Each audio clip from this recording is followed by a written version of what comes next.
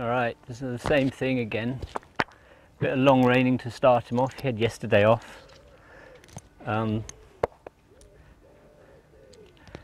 Monday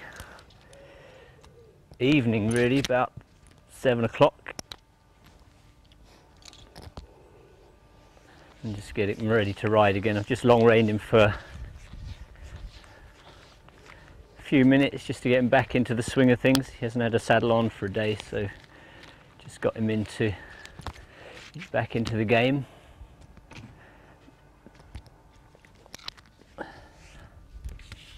And me actually, after a day off. Also my father-in-law came round for the day, so I've been in the pub since lunchtime. But it all helps. No.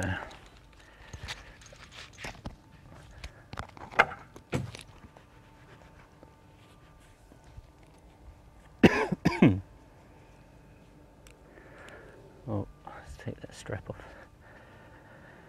But I can see a change in him, you know, from the day off. You know, you get to see what's going on, and I can see a big change in him. Remember on Saturday he was a little bit grumpy, and he was at a point where he needed that day off, so he's had his day off and he's gone away and he's consolidated a load of stuff. Up here he's put it all together,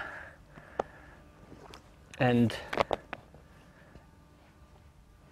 I think we're going to go from strength to strength now.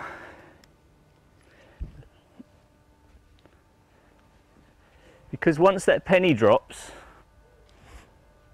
and the understanding occurs that, you know, he can allow this stuff to happen, he can allow me to do stuff with him and I'm no threat to him, then he opens up and the whole thing mushrooms. It goes from strength to strength, you know, leaps and bounds.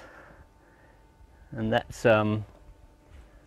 what we're looking for. So yeah, we'll achieve what he achieved on Saturday, and then perhaps go to the next level, you know, just get him a bit more business-like about it.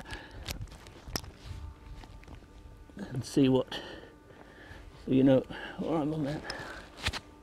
You know, still a little bit cautious around him, obviously, because 2 weeks ago he was a bit of a problem. We'll get those first few steps. That's lovely, man. Oh, that's nice. All done. And then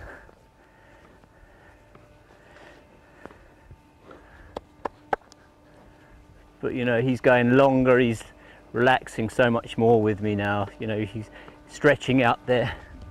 I still have to save him from himself a little bit, but actually we're getting here is nice.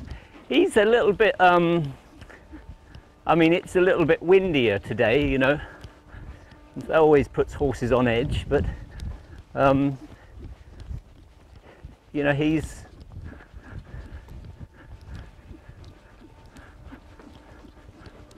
so much more with it than he has been. He's really working at it. He's sort of understanding that he can do this stuff. This is good, yeah, it's nice.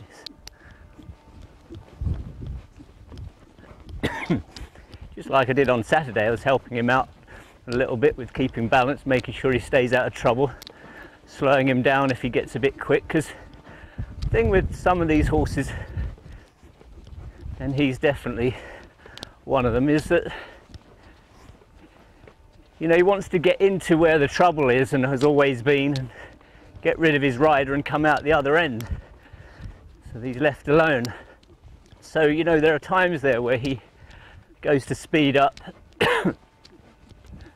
and goes to run that old program where he has to get rid of his rider, but I'm hoping the large part of him now believes that that isn't necessary and that there's another way which is less stressful and so on. So we're definitely making huge progress with this horse now. Oh, oh. Tongue over the bit there. Let's go the other way. you know, there'll be some people saying, oh, crack on with that horse, kick him through it, see what you get. And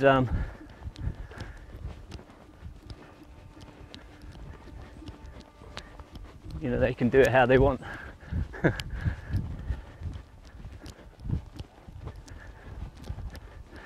is how I do it.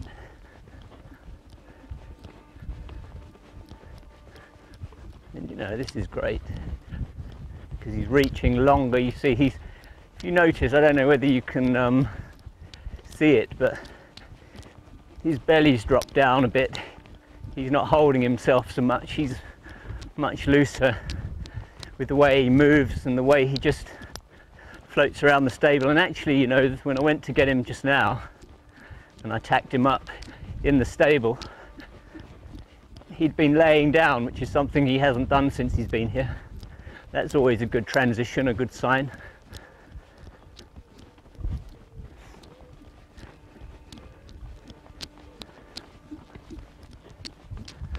That's lovely. You know, there's some subtle changes occurring now between what we saw on Saturday and what we're seeing now. And I don't know, I mean, I do this, so I've been doing this such a long time now that I don't know how much you can see and how much is relevant, you know. But I just mention that because there's a big change between how he feels now and how he was on Saturday. Everything is different. And some of you will be able to see that.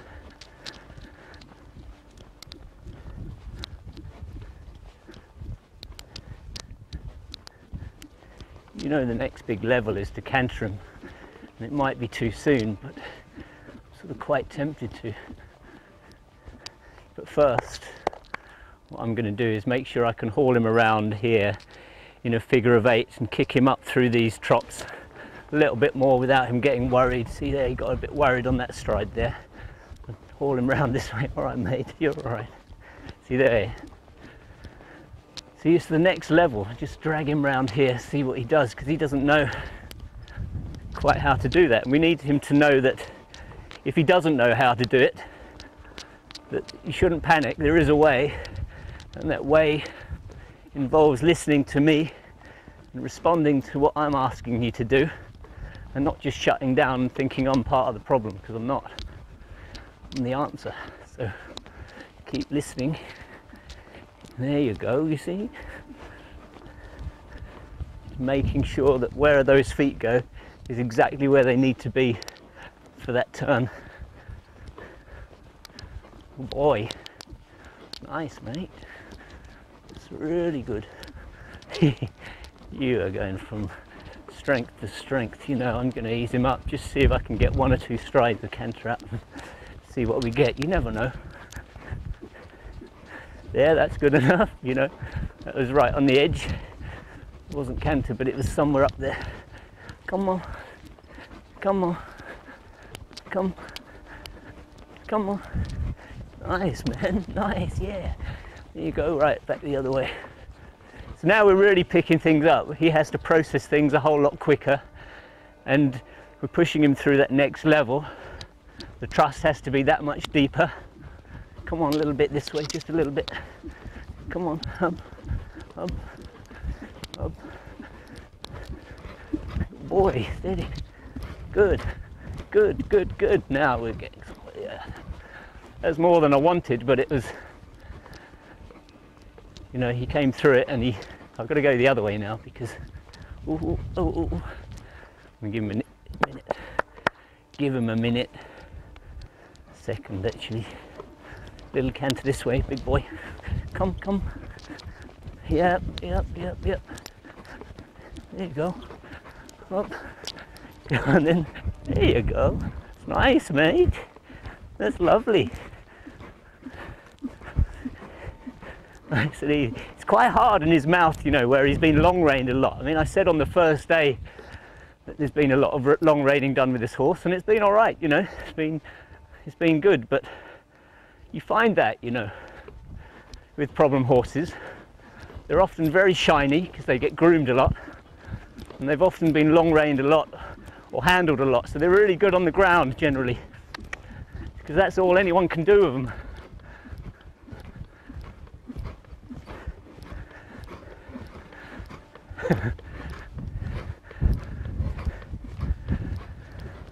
This is good, very good. Back in the middle, come on. Change there, good boy. Come. See, this is really good.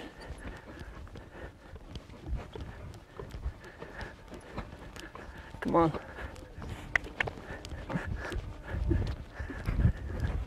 Lovely.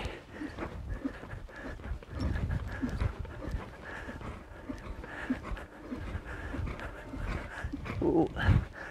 Ooh. Oh, let's have a walk. Ooh. Oh, let's have a walk. God, I shouldn't do that on a full stomach. So we both had an easy day yesterday. That's what you need sometimes. Come on. The next thing I'll predict about this horse in the next few days is that he'll just go hard everywhere, where he won't worry about anything. You'll have to really kick him through it. He's sort of showing bits of that now, and that's a good transition, and they all go through it, these unrideable types, where they, I don't know why, but it's almost like they're celebrating the fact that they don't have to be so twitchy anymore. You know, they can just tough it out. They've never tried that before.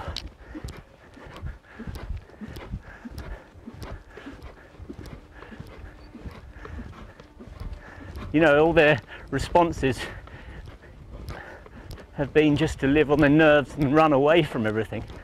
And you get to this point where they just, nothing matters, you know, they just get really, it isn't rude, and it isn't a sort of ignorant hardness. It's still workable, but it is almost like a celebration of the fact that they don't need to worry anymore. Come on.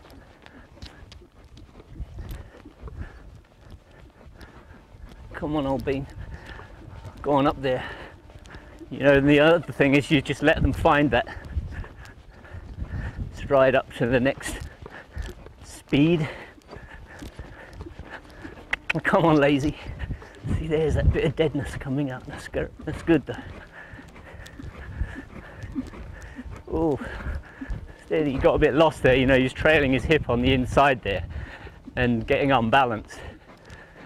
And they had to just pick him up to get him balanced in, and he got a bit lost. But you know, you've got to be able to recognise these things to help him out. There again, he's just a little bit. But you know, he'll learn. That's better. He stepped up and out then. Good boy.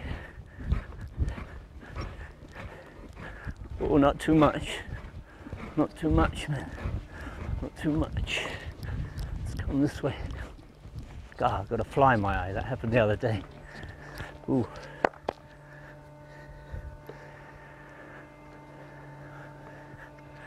Oh, nice big horse. Hey, let's give you a walk around.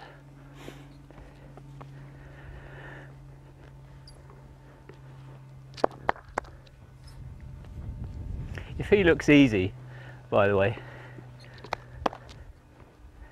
it's because the whole way I work is, you know, I'm not a rough rider, I'm not a rodeo rider or anybody with a big ego that needs to show bravado.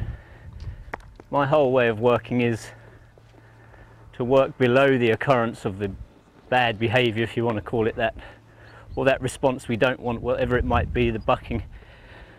I work below that so that they don't feel the need to do it. You know, you ease them through a learning curve without getting into that trouble. It isn't about getting into that trouble and fighting through to a win like you see so many trainers do. It isn't about winning, us winning and them losing. It's about us working together and helping each other out. I said on one of the other films I made that we're in the same boat, you know, get to the end of the day without trouble, And the better he is, remember, and the better he turns out, the better I'm considered as a trainer. And that's a motivation on my side where, you know, obviously I want to get better and better. I've always wanted to get better and better, and still looking for new things all the time. And the better he is, if he succeeds, I succeed. That's what I'm saying. You know, people have tried and failed with this horse, and you know, he's coming through in just 2 weeks. And it looks easy. Few people are saying, well, what's his history? You know, I'll leave it to the owner. I haven't spoken to the owner. She's seen the clips. Actually, Susie's spoken to her and she's very happy, but there is a thing called client confidentiality, and she may not want people to know the history and who's been involved. I know, but it's not my place to tell you. So they all look easy when they're done right. You know, there's a lot of fighting goes on in horsemanship demonstrations where people show how bad a horse is before beating them and winning. Come on, old fella. Steady then. And then the audience thinks that horse was bad, wasn't he? Because they've seen the horse fight for his life, you know, and then become subjugated. Well, that isn't what I do, and it never has been, because that isn't good horsemanship. And I've met loads of people and worked with people over the years that are just on an ego trip. But I started with horses because I like horses.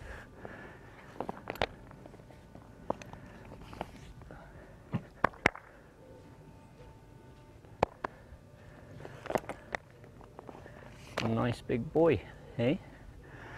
So anyway,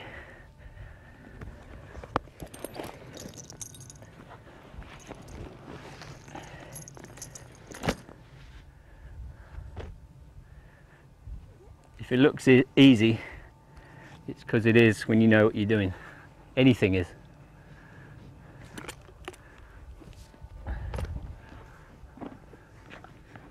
Wow. Did a big thing there, didn't you? So, you know, he's well on his way now. I mean, I said on Saturday that, you know, he's making some big leaps. But, you know, that was huge there. So anyway, whew, that's nice. Might give him another day off tomorrow.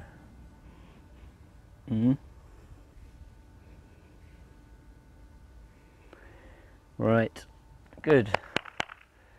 I'll keep you posted.